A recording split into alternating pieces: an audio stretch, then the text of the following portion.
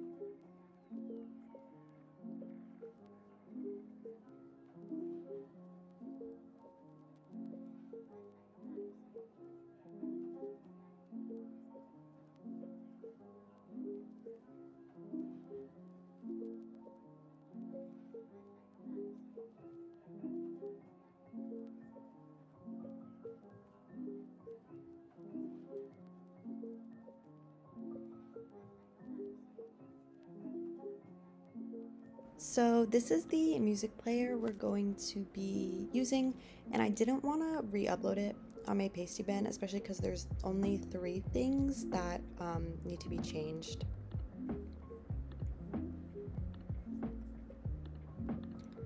So firstly, the positioning. This is what works on my device. It may be different on yours, but here are the settings. And then obviously the music player doesn't have any color right now, so it'll show up as black. So we obviously want to change that too. So you're going to make this white. And then in the reference card, the outline is gray. So I use this color code.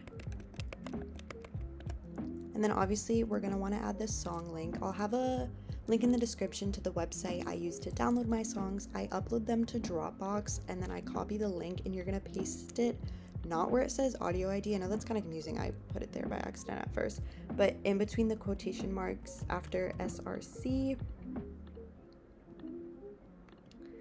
like so, and change www to DL.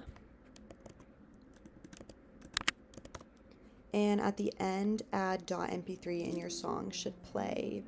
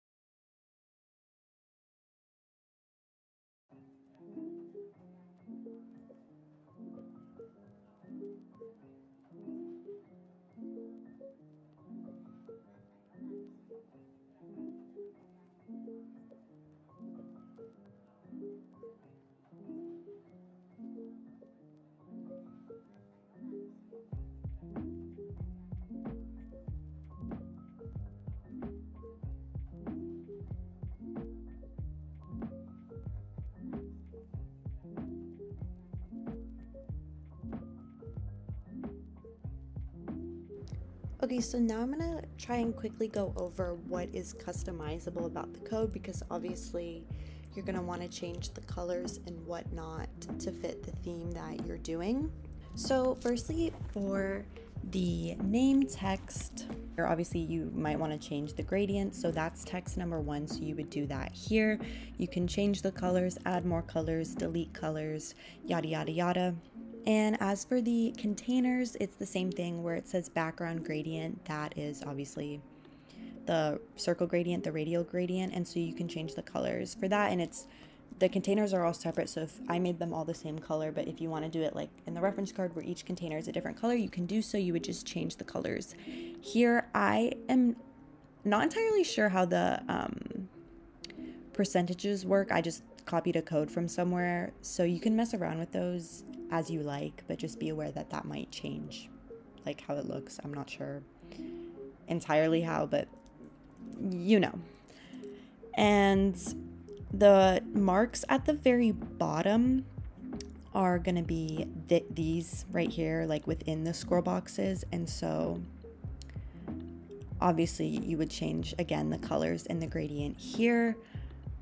They're also separate if you want to make each like highlight in each scroll box a different color. So really most of the things you're changing are the gradient colors, so easier way to find them if you're working on laptop is to just search gradient, and then you can change the colors as so. Obviously not the scroll bar colors, but once you get to like text 1 and the element IDs, that should be it. As obviously these right here you just change in the card itself.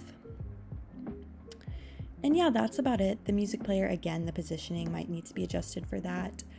And the container is already adjusted. This container, the first container, is already adjusted for mobile here. But again, I might have a different like mobile device, a different phone than you, so that might need to be adjusted as well. So you can mess around with the positioning there until it looks right. All right, and yeah, this should be what your final product looks like. As usual, if you need any help or have any questions, please let me know down below. The actual card making is pretty simple, as most of it is done within the code, within the embed. But yeah, let me know if you have any questions. Thank you guys so much for watching. I appreciate all the support, as well as whoever requested this tutorial. And I will, of course, as usual again, see you all in the next one. Have a great day. Bye-bye.